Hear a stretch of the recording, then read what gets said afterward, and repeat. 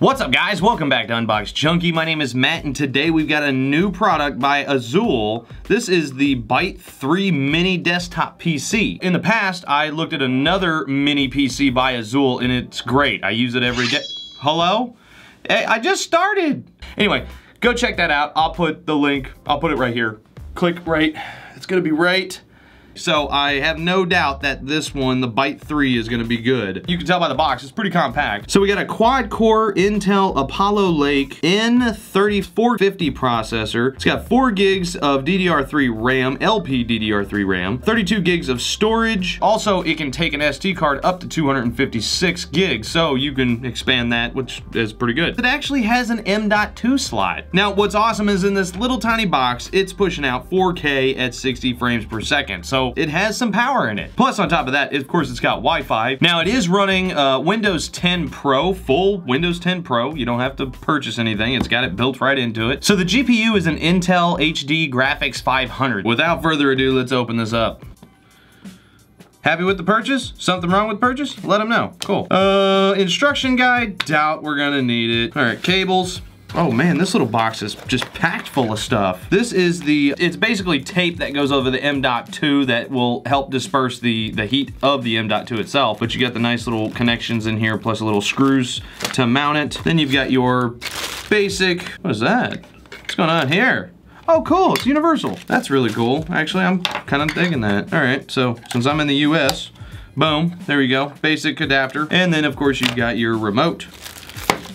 Oh man, I'm really digging that remote. This is totally made for a TV, for sure. Wow, that is really nice. You got your power, you got your settings, your mute, you got your directional pad plus middle for enter, home tab, back, up and down for volume. Super thin, little battery compartment right here. There we go, takes a button cell battery.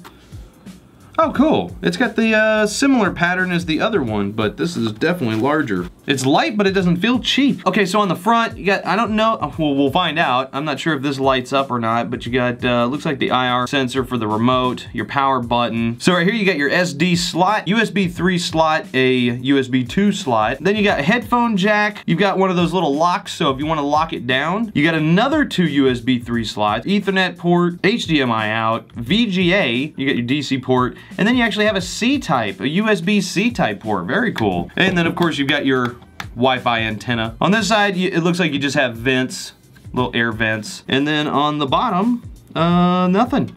Nice metal plate. The whole thing feels like it's really well made. Okay, cool, well let's set this thing up. Let's turn it on. Okay, so now we are set up. I pulled out my Microsoft keyboard and mouse. Crank it on.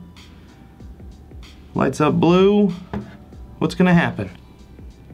Azulle. I'm guessing I'm gonna have to log in.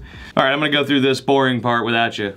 Fast forward. All right, well, there we go. It's here. So what can I do with this? Probably wanna use this for is if, say, you have it set up like with the home media stuff. Like you know, you've got your whole home media stuff going. But as far as like functionality, yeah, I mean, you could totally use this. I mean, use the tiles and all that. What happens when I do that? Yeah, you can go straight into settings.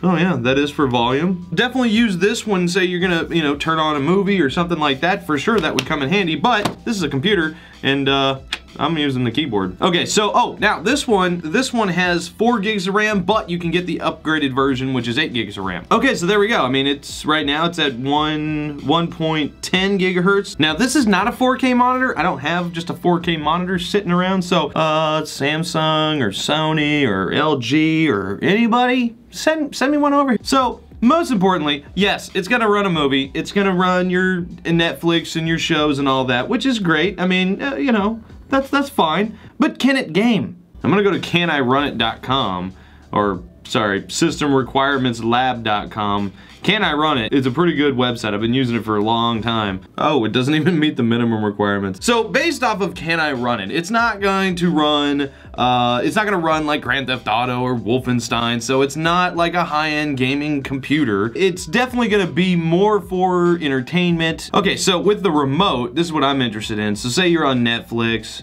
so you use the arrow keys to go up and down. Not really. Okay, so I'm gonna download the Netflix app because the web browser version, obviously it's not made for like a remote like this. It's made for a keyboard and mouse. Okay, so it's easy to pull it up, and then once you're actually in the app, again, yeah. It's a really nice remote, but what am I supposed to use it for? It's a computer. You use a keyboard and mouse, even in the app. I mean, this is even the app. Let's watch some Grease. Let's not. Maybe Hulu or something like that would work better with a remote. I don't know. Okay, so final conclusion. It's not bad. It's not a bad little computer. Just for media entertainment, it's not a bad idea. It does push out 4K at 60 frames per second, so that's good. It doesn't seem to be really slow or anything. It runs just fine. It does what it says it does. But again, I would really like to be able to use this, but I don't really see a function. I don't really see a practical way of using this on a Windows 10 operating system. I'll stick with my keyboard and mouse combo. And then on top of that, I'm really kind of impressed that they would throw an M.2 slot in here for expanding. Should we open it? I think we should. There we go, M.2 slot right there.